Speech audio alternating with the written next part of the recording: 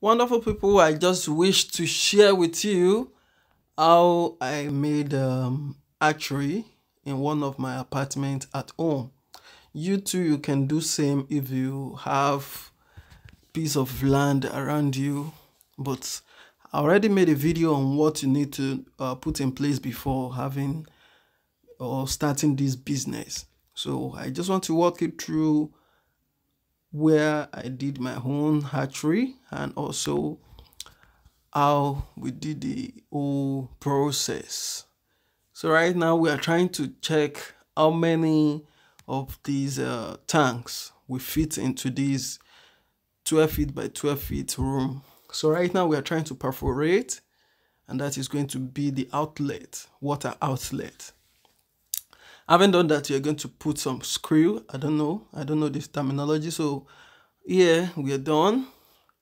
And are we really done? We are not 100% done. We are like 75 completed.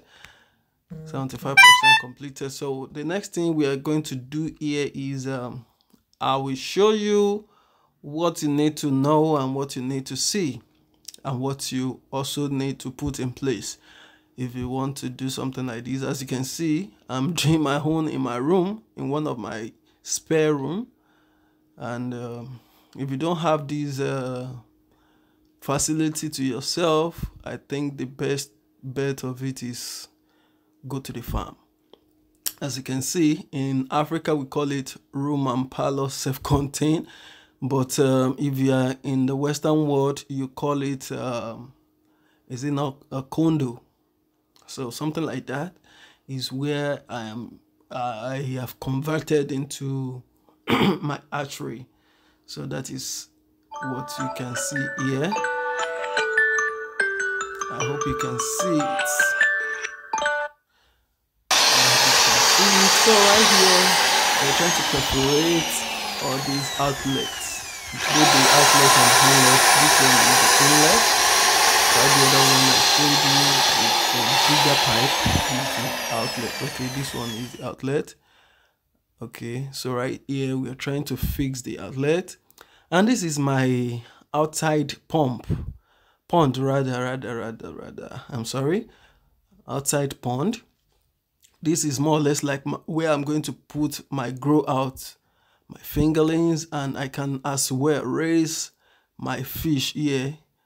The capacity of this can take up to like 250 each if I don't want overcrowding, up to sell out. And this is what I want to show you. This is the outlet, water outlet. I'm trying to channel the water outlet so that the water will be able to move elsewhere. Some people might be asking, will this not be leaking? It's leak free. So it has been tested, and that is how I plan to channel my water. But along the way, I think I changed my plan. You're going to see what we did. Also, here we are like 80% completed. We have connected all the water bath, or what you call your pond. We've connected them together so that we just have one source of outlet. As you can you see everything goes out, and those are the inlets.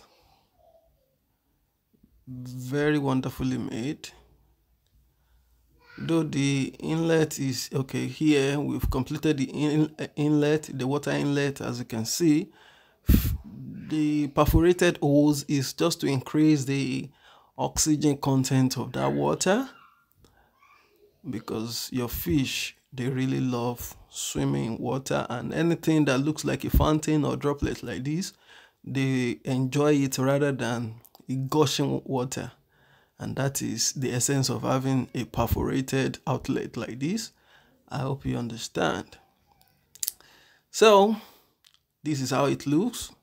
Don't mind the ground. The ground is very dirty, but we're going to clean it when we have the opportunity to do so.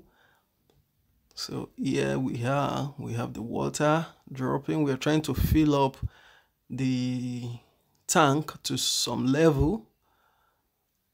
And having done that, the next thing you want to do is to cover the window. And of course, once you are done with your hatching, this is what you want. I'm trying to feed my 18-pond fishes with alaqua. I use several types of feeds. Don't worry, in my other videos I'm going to be talking about the feeds I am going to be recommended for you for profitability if you want to be profitable with fish farming. So guys, that is actually what I want to share with you, and if you derive value from watching this, leave a thumbs up and also subscribe to this channel, because on this channel is going to be like a documentary channel where I would document my process in the hatching and also on the feed pond. You're going to see everything without missing one. Bye for now.